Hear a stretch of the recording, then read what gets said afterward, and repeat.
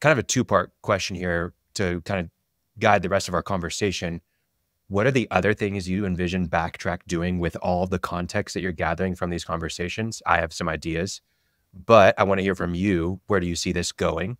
And then what are some of the other areas that the event space might be lacking in terms of using AI day to day in their business? Jordan, I'll take the first part. You take the second. Yeah, sounds like a plan. Go for it. All right. So what you guys might not, so here's the biggest issue in the event industry with AI. Everybody knows that they should use it. They just don't necessarily know how or what tools to use. And that's where we come in. We have a whole course that we're building on that. So we started this, you started the question off with, can we, generate, we were waiting for the day where you can generate proposals, let's say with AI. AI is just another word for obviously artificial intelligence, but AI has been around for, if you've ever used Google, Facebook, these are all built on AI, machine learning. It's not all the same thing, but it's essentially when people use them interchangeably. Today is the day you can, for the last 5 years, you've been able to create proposals. The difference now is that within the last, I'd say 6 to 12 months is you can have it fully generate the proposal from start to finish. And not only that, you can also have it sent out to the prospect for you. And when they say something like, hey, I don't really like, hey, Chris, I don't really like this design, can make a new one. You can have it make new ones for you. So so what's crazy and to finish this point, the technology is all there. It's just the know-how. It's someone like us coming in and saying, hey, by the way, use a tool like Zapier to help you do this. And then you can go off to the races. You can hire an intern I've seen this done. They'll hire an intern at a high school. I know this one company, I won't name who it is. They hired an intern at a high school, and this kid has completely automated like 6 of the jobs that they're doing right now. And I actually talk to him all the time because now he knows more about it than I do. We've been just pinging back and forth. So like, for example, with a proposal, you can give it your entire pricing sheet. You can give it all of the costs to your business, what services you offer, and you don't even have to be very smart about it. You can just give it to it. Let's say a ChatGPT like platform, and just say, here's the company that I'm talking to. Here's their website, generate a proposal. Here's what they want. In a few seconds, it's just going to generate a proposal for you. But then you get into the automation side, and Chris, this is where we left off in DC. It's one thing to generate the proposal. It's another thing to just have it completely send it off and handle all the requests and responses and go back and forth for you. Again, it's all possible as of today, which is, I feel like we're living in sci-fi.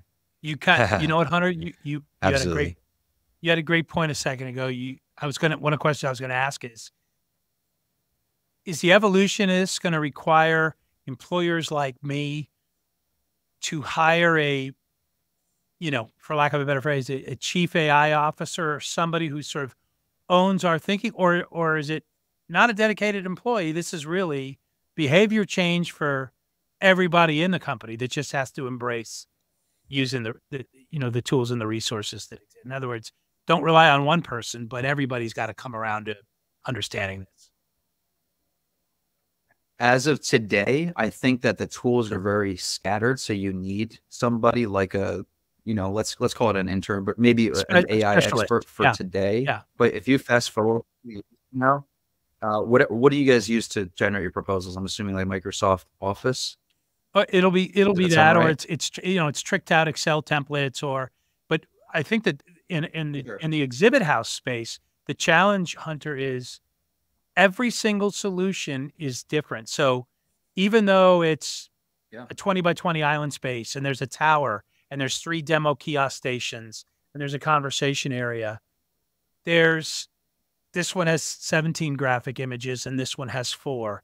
The images are all different. Maybe they're going to be produced differently. So that's changing cost. These are fabric. Those are inkjet. These are backlit. So when you look at all those variables, and so first of all, it's heartwarming when you go, no, the technology does exist. Because I have seen designers on a stage say, design this, and in 21 seconds, there's a pretty kick-ass looking, island exhibit built for a brand that has all the functional requirements. We didn't get into the discussion in those moments. Is it actually pricing it out? But I told you, I just saw this great presentation at a conference last week. And my takeaway was, he goes, look, your database is filled with information, and that's how you choose to put a proposal together. What you're betting on with AI is you may not have the information in your database, but it does. So why not put it to work? Which, again, the lizards in my brain are running around right now going, is not some of that proprietary? Is it accessing somebody else's proprietary? Is there a way to protect that if somebody doesn't want their, cool quoting system? How does all that work? Or is it all just the wild, wild west right now? Yeah. I mean, I'll let Jordan finish the second half of the question, but what your direct question is more about, it's data privacy and what's the next evolution. Look, today it is very manual. We probably have to sit for an hour and put it all together, and it'll be a very nice little box that we can hand to any one of your employees and they can start putting together proposals. It won't be perfect, but it'll get close enough where it does 90% of the work in that last 10%. But look, especially if you're using any sort of Microsoft, Google, Apple products, I don't know if you know this, but OpenAI, one of the biggest companies in the world now, which is leading the conversation. That's why we're even talking about AI, really, is because of OpenAI's ChatGPT. They're major stakeholders, Microsoft. So if you're using Microsoft Teams, you're using Microsoft Office Suite, it's just going to be built in. It's going to say, hey, Chris, you're building a proposal here. I'm sure, actually, I think they even started rolling this out publicly. Hey, you're building a proposal, and based on your other proposals, here's what I think. And it's going to have a chatbot built right into it where you can say, actually, this one, I think we're going to do inkjet. And it'll be able to be smart enough to remember that for the next time. That's today. If you wait a year from now, or maybe even 2, you can use a product like Backtrack, and there's a million other tools out there that can record online meetings. You can have the meeting, and it can be smart enough to just generate the proposal for you. Again, the technology is already there. We're just waiting for those big conglomerates to just put the tech together and just be able to whip it up in seconds. You can have the proposal ready for the client by the end of the call, not waiting for, a bunch of other research and stuff that you have to do now. It's all coming. It just has to be put together. Yeah. Hunter, is that basically what you guys have on your roadmap of what you're going to be adding to Backtrack, or no? What is kind of the next thing up to bat for Backtrack? So this is the first time we'll announce it. Jordan, I don't mean to keep going, man, but I'm on sorry. fire, so keep. I'm excited. Someone's well caffeinated. This is the first time yeah, dude, no, I had my chocolate milk this morning, so I'm up.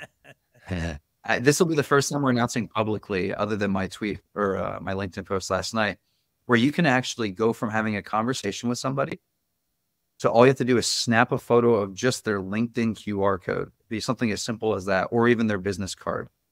It'll take all that information and whatever you're missing, like a phone number, a LinkedIn, their name, whatever you're missing out of that information, we're just going to fill it in all for you, send it all to your CRM, and it can have automatic emails and we have templates that we can provide.